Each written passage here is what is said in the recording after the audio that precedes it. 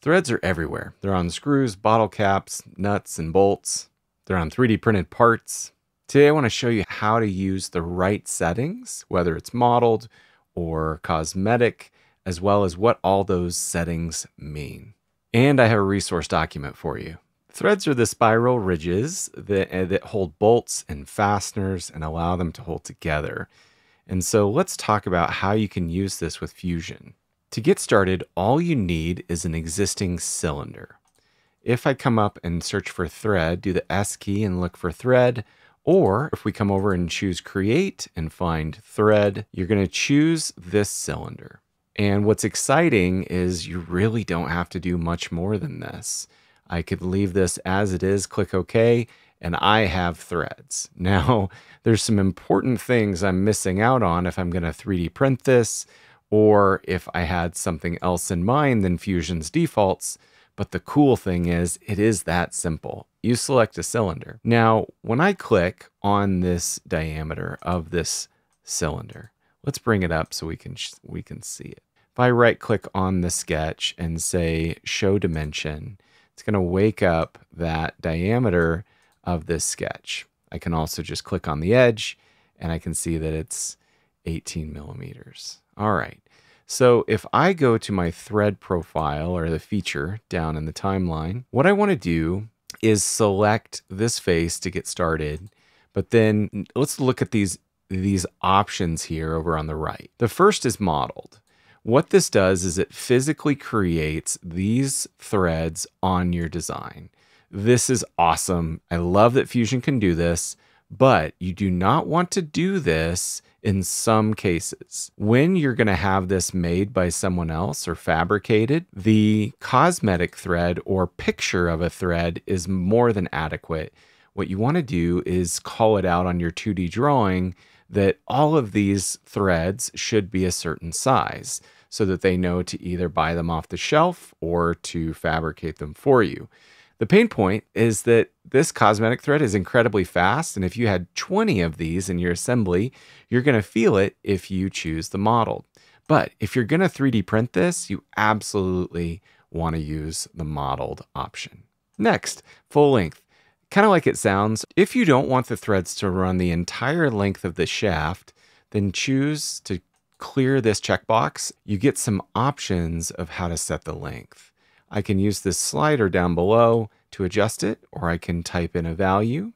If I said there was an offset of 10, it's creating an offset from that starting profile. So we'll set that to 0, and then we'll set the distance going back. Thread type refers to the different standards of threads depending on maybe where you live, as well as what kind of fastener you're trying to create. I've created a reference document for this. I'm going to link that down below. Feel free to go grab that, and I explain the different standards and kind of their advantages. Next, the size. When I selected this cylinder, this is an 18 millimeter cylinder. When I select it, you can see that it's automatically opting to an 18 millimeter size. So it is going to the nearest default size that would apply.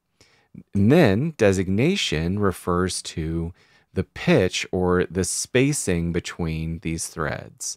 The larger the number, the larger the spacing, and the smaller, the tighter the spacing, the more the threads, right? And you can see this would take a while to solve, a little bit longer anyways. Going back to the larger thread, class refers to the tolerance of how it's made, and then the direction. Let's say you had a bike crank. And in this example, you can see that this crank is turning to the right, which means this bolt is continuing to effectively stay tight. The opposite is true on the other side. The crank is turning counter to what would tighten that bolt. Therefore, it's effectively just getting looser and looser over time. So if your bolt is traditional and normal, it typically will be a right-handed direction for right-handed threading and for tightening. Remember size is basically a feature for the next time you do a thread to remember this setup. Click OK, you got your threads. Now, what do you do when your cylinders are slightly different? How does Fusion default to the right size of thread for you?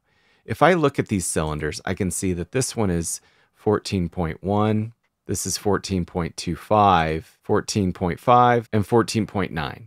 They're all just a little bit more than 14. So if I choose to thread, does it automatically do 14? Does it round up? Right? So in this case, when I choose it, it's remembering the 18. That's not what I wanted. The cylinder again, and I want it to go down to 14. So I go down to 14. If we try again, this one, which is 14 point, this one is 14.5. If I do a new thread here, it automatically sized up to 15. And the 14.9, I would guess, would do the same. So when I select it, yes, it goes to 15. Now, here's an important distinction. When you do a repeat thread, if it's more than 0.5, it's going to round up, but you have complete control here.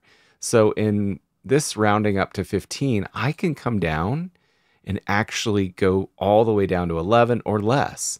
When I do, look at what happens. It actually redraws the entire cylinder for me, completely taking over and adding this appropriate thread. Now, one huge gotcha in Fusion is with the thread tool, you're somewhat limited or very limited on where the thread angle starts. I created a nut and I used the thread tool. You'll notice that even though they are the exact same threads, they don't align. So when I've used this cross section to investigate, I can see that they're starting at different locations.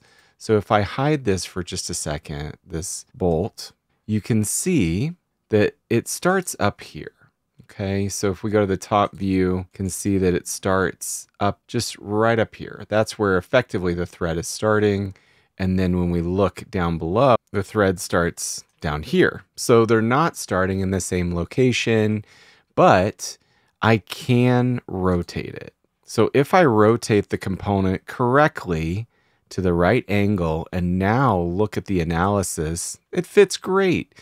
Now, this is a huge limitation. In my opinion, I know that it's not a big deal because this threaded nut is still going to go and work with this bolt because they will thread together. But I think that Fusion should either give us the logic of where it starts the thread or allow us to choose what point in 360 degrees does it start. I believe that was a feature that SOLIDWORKS had.